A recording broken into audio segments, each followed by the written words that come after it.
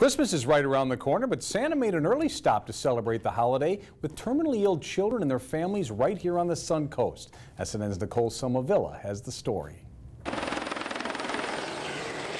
Flight to the North Pole started in 1985.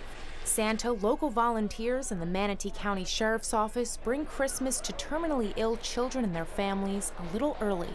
It's their day, it's a special day for them. We send them a wish list. Whatever they put down on that list, they will be getting today from Santa.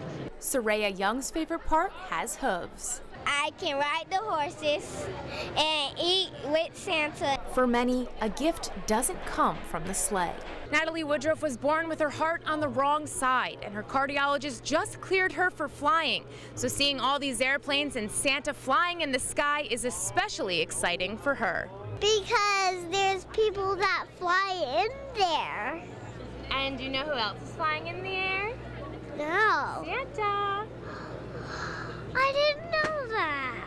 In her stocking, a Disney Elsa sing-along doll. You have to sing when she starts, and when she ends, you have to stop. The Sarasota Bradenton Airport Fire Department filled with clowns, a toy shop, and don't forget face paint. It was pretty, and it is a princess. And the season of giving has only just begun. The big payoff is the smile on their faces. Reporting in Manatee County, Nicole Somavilla, SNN, the Suncoast News Network.